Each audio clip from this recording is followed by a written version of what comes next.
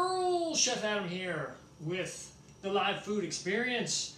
Yeah, we're celebrating Earth Day, and I want to share with you a recipe that I love very much.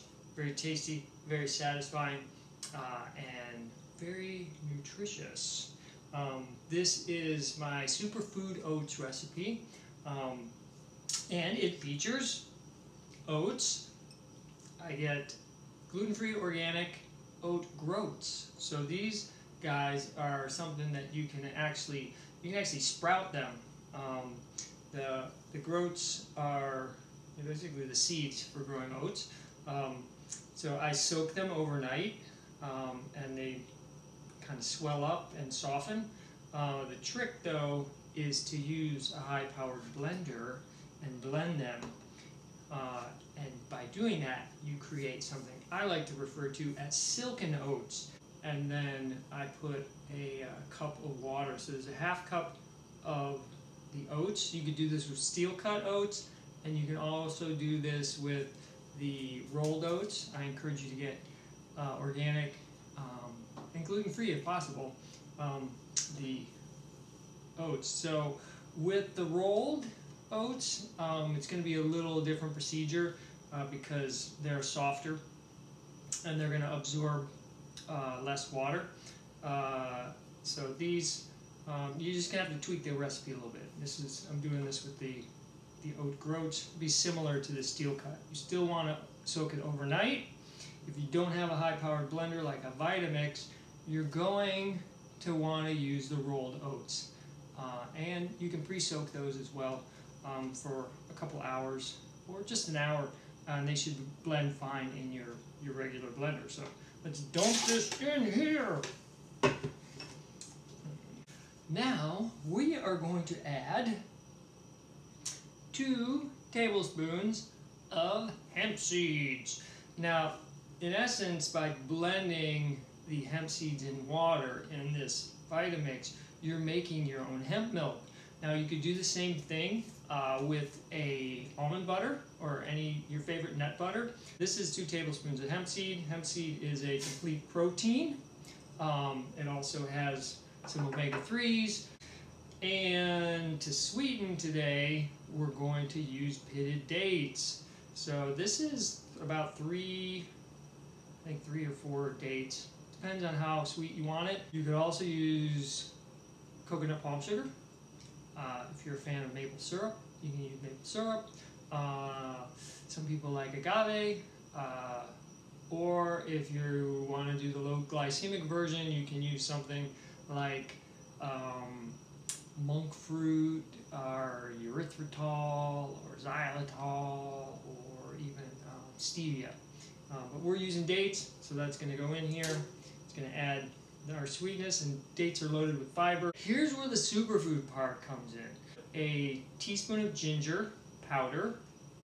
Cloves pretty potent. I just took the shaker and shook some in here. This is a half teaspoon of cinnamon, and this is a shaker, a little shake of nutmeg.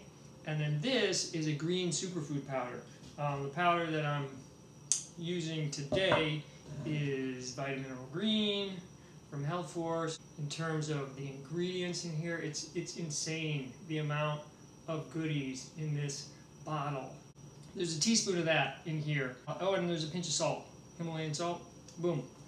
Into the blender. So not only do we have the oats, but we're going to have chia. So it's Silken Chia Oats. And now we blend to get the silken oats part. We don't blend the chia. So the chia is on standby. Oats are in the blender with everything else.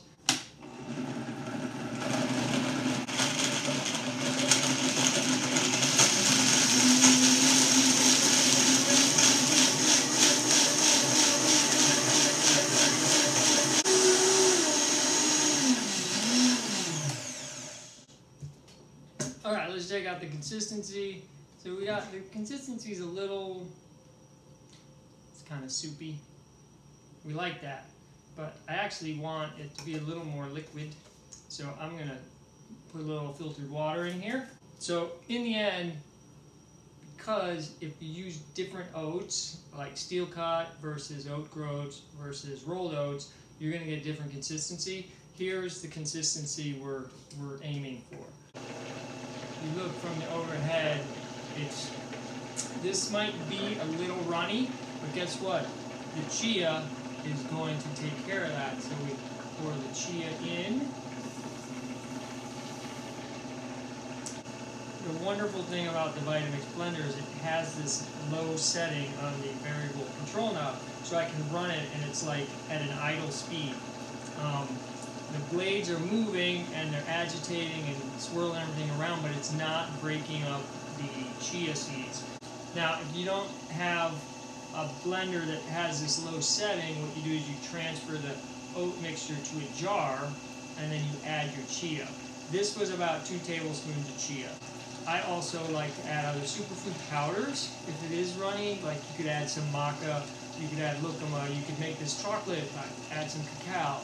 So there's other additions you can add. You can also add some dry fruit. You could throw some dry goji berries in here, you can throw some raisins.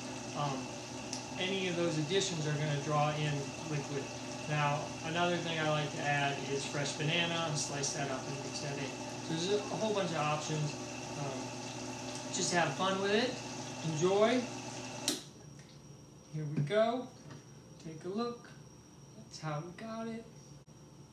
I want to thank everybody for joining me. This is Adam Graham from the Live Food Experience, author of the Complete Idiot's Guide to Raw Food Detox. You can find me online at livefoodexperience.com. Also on Instagram at raw_chef_Adam. And I'm also on Facebook at Chef Adam A. Graham and Live Food Experience.